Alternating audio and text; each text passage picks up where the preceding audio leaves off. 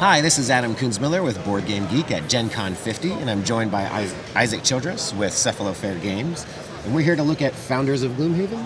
Yes.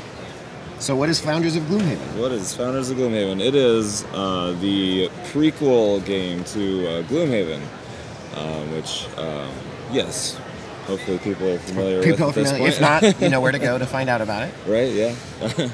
But it is nothing like Gloomhaven. So Gloomhaven is, a tactical dungeon crawl, running through dungeons, killing monsters. This is about city building. So we are a bunch of different races coming together to build the city of Gloomhaven, like hundreds of years before the events of the Gloomhaven campaign. Oh.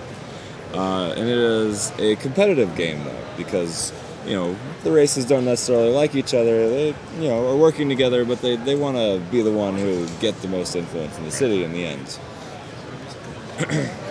So how the game plays, the general idea is that each of the races has control of 2 of 8 basic resources in the game.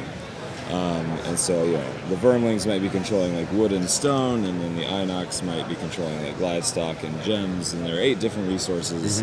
And the goal is to take those resources and sort of combine them into more advanced resources, and then deliver them to point buildings, which is going to earn you points.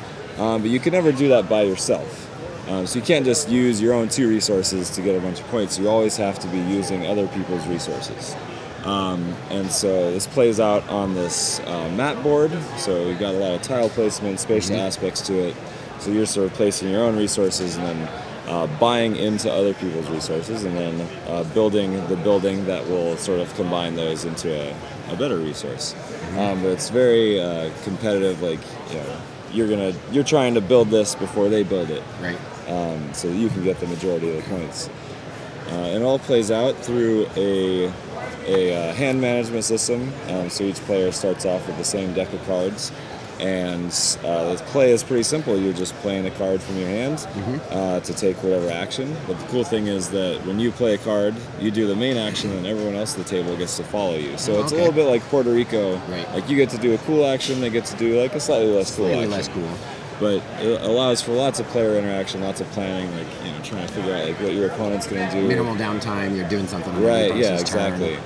Yeah, there's pretty much no downtime. You're always paying attention to what other people are doing.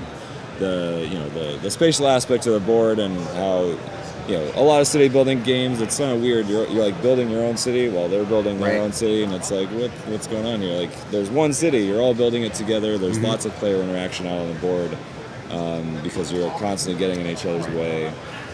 And then there's also a voting mechanic, which adds even more player interaction. So when I play my cards, eventually I want to get my cards back. Sort of like Concordia, there's a card that's going to let you back and grab do some stuff. Yep. And this card does a lot of stuff, though.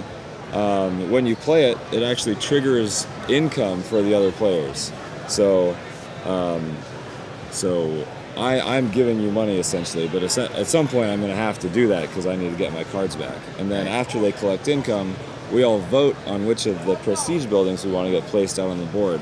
Sort of in a blind bidding mechanic. We're sort of collecting this influence over time, and then we decide how much influence we want to add to whichever building we want to get placed out on the board. And these are point scoring opportunities. So you're looking at these buildings and seeing, oh well, I'm making this resource over here, and it's going to get me a lot of points. So I want to make sure that building goes out on the board. But other people might have other ideas, so you got to figure out how much influence you're willing to bid to that. And how many players does this support? It's 1 to 4, so there's a solo mode where you control just all 8 resources, and you're just trying to build stuff as fast as possible. The best possible city you can. But yeah, and then 2 to 4 competitive.